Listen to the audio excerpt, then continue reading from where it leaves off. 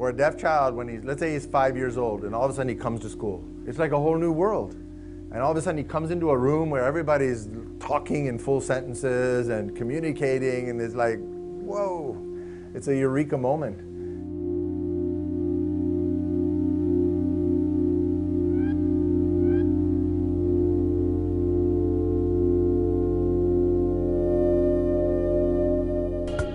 We started with a small school here in Karachi. We wanted to make it an exemplary model. Nothing fancy, but something practical, functional, and that would work. Here we are at our Deaf Reach Primary School campus in Karachi. We're right in the heart of the city. There's not really any land available, but this place had a garden, and that's what we were very happy about.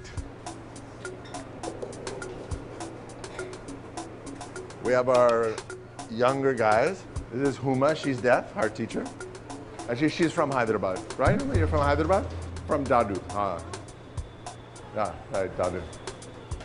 They're making a documentary about us, Vazila. Yes, I know.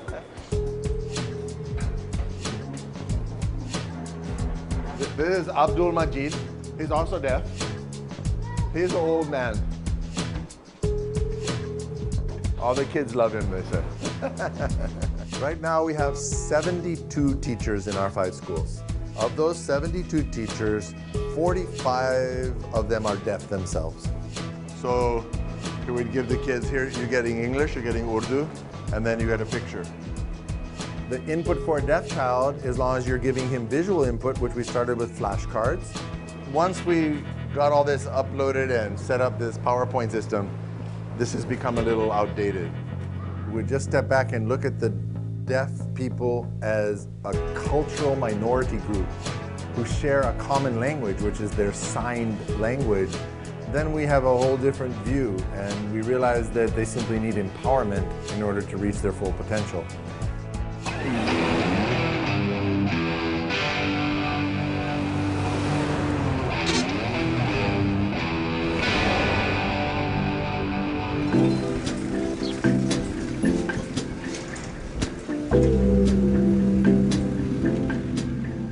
The deaf community in Hyderabad had heard about this. They came and they begged us, please sir, open one in Hyderabad. I wanted to thank very much Abraaj for the help that they've been in setting up the school for Hyderabad, because actually that was our 2nd school for the deaf in Pakistan.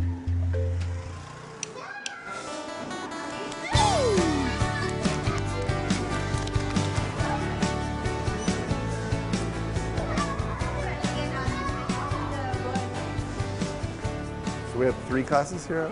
Yes,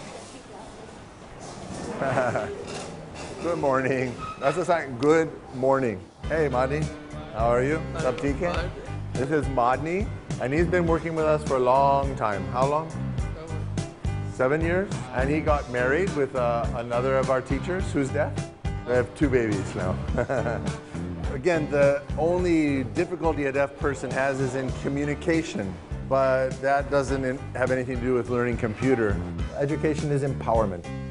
And when you empower someone, they learn to take responsibility for themselves. They become self-reliant instead of dependent. That's a lot of sandwiches. You have 150 children you're feeding? Yes, sir. Wow. Every day.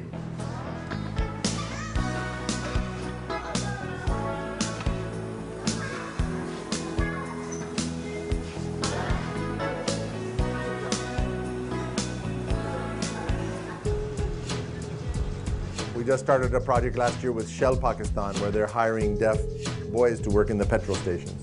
Started with 4, now there's 35 working in Karachi, and they're just going to expand this program to Lahore and Islamabad, and ultimately, inshallah, Hyderabad and some of the smaller communities.